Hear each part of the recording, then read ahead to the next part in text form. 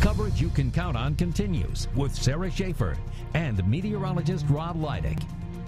Classic and creative cars will be on display all week long in Auburn. And that's all part of the Auburn Core Duesenberg Festival, and that actually kicks off tomorrow. Here to tell us more about it is Sarah Payne. Thanks so much for joining us today. Thanks for having me. So the ACD Festival, one of my favorite events that happens here in Northeast Indiana. How did this all get started?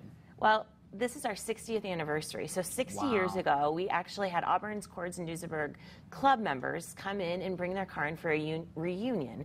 And every year I still think that's really the bulk of what this is about, is a reunion for all these car owners to come in, they get back together again. I had a car owner the other day step in my office and say it's his favorite holiday of the year. It's like getting back with his family. So I think that is really true even today. But 60 years ago, that's how it started. And then talk about what goes on. We were saying you can bring your car up and park it, and explain to everybody what goes on there. Sure. Well, of course, Auburn is known for its cars. So there's auctions and cruise-ins.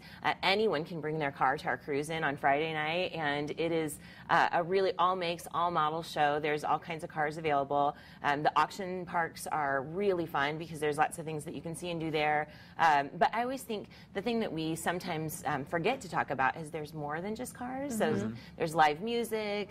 Saturday night we have fireworks. So there's all kinds of things to do in Auburn, even if you aren't necessarily an automotive enthusiast. Absolutely. So this has been going on for, as you mentioned, several years now. What is new this year that folks can see?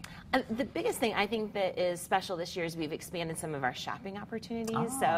Bring the ladies. It's a fun time for everybody. We've got a new antique show this year, as well as my favorite new thing is a vintage market. So it's going to be vintage, upscale, mobile boutiques, all kinds of things to do some shopping, and that's on Saturday. That's very cool. My family's from Auburn. My grandmother used to volunteer at the museum, so they're showing videos of all these cars. This is so cool. For those who haven't seen it like we have, encourage them why they should come out and be a part of this. Well, I always think the thing we used to say is it was for automotive enthusiasts, and now I say it's for everyone, because I think even if you don't necessarily own a car or plan to purchase a car during Auburn, I think it's a time where you can come and connect with the people. The owners of these cars are there, so they love to talk about their car and share information and really engage a new generation of people in this love affair with the automobile. Absolutely. Great Very for the cool. town of Auburn, and as you mentioned, a good family event, too. That's right. That's right. And I think Northeast Indiana is really so fortunate to have this right in their backyard. Absolutely. Well, good luck for another successful year. Thanks, Sarah. And thanks so much for being here. Thanks for having us. The festival is tomorrow through September 5th. And as we said, it's the 60th year.